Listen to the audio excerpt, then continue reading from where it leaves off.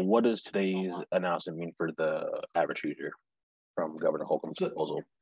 So pretty much all households, assuming the proposal passes, all households will be getting some cash refund. Then the purpose of that is to help offset some of the rising prices that households are dealing with this summer. And then what exactly needs to happen for this proposal to go in effect since session is out? Yeah, so the governor is asking for a special legislative session to get it passed in a timely manner. Once it's passed, it could go to families as soon as July or maybe August. And then will this go to everyone, or will this only apply to those who are receiving that extra $125 bonus from the surplus? I believe, and some of the details are still to be worked out, but it will go to essentially almost all households that are paying Indiana taxes or filing Indiana tax returns. And then do you think that 2025 is a good start, something more should be done, or what can help the inflation rate in Indiana? Yeah, so I mean, it's a tough one.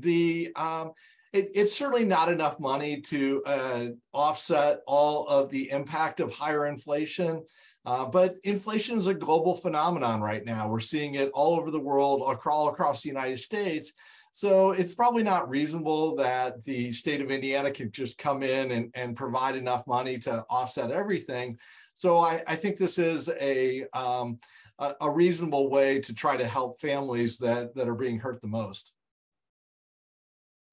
Okay, now kind of think a little bit in the future. How do you see this money quickly helping out Hoosiers and then local businesses as well? Yeah, I mean, it's a little bit of economic stimulus. Of course, that's not necessarily the best thing right now. Part of the reason we have inflation is because the economy is really strong and people are out there spending and people are out there taking road trips and buying gas. And that's the reason some of these prices are so high. So in some ways, that's not the best. But what we really know is that there's a lot of households that are maybe in the lower income brackets that are really being hurt by especially high food prices and high gas prices. And then what's something that you and your fellow economists at Kelley have been talking about as far as the future of the inflation, whether that's going to keep rising or slowly taper off?